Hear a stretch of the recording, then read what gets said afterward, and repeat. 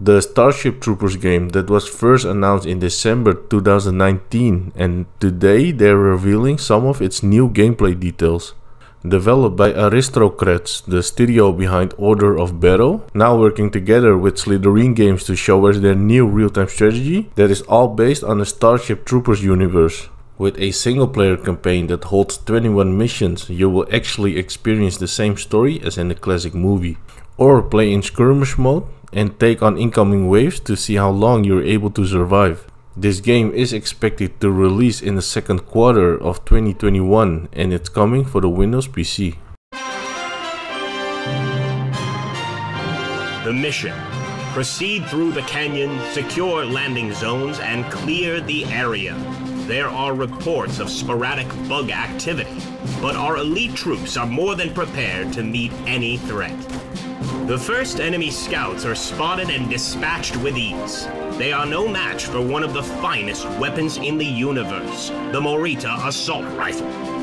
The intrepid soldiers of the Mobile Infantry push forward, clearing the way for dropships standing by to swoop in.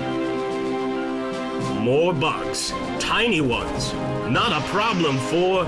But here, that's a tanker bug. The quick-witted troops tactically withdraw, all the while maintaining a devastating hail of fire. Swarms of Arachnid warriors appear from the north, even as the tanker bug spews corrosive acid on the heroic infantry. Hold the line, men. See how our brave soldiers stand their ground against seemingly overwhelming odds. But when the tanker bug is destroyed by a precise rocket barrage, the Mobile Infantry turn the tables on the remaining bugs. Reinforcements arrive to aid the company as it secures the area. A job well done for the men and women of the Mobile Infantry. And with another victory for the Federation, the complete liberation of Parlasha draws near.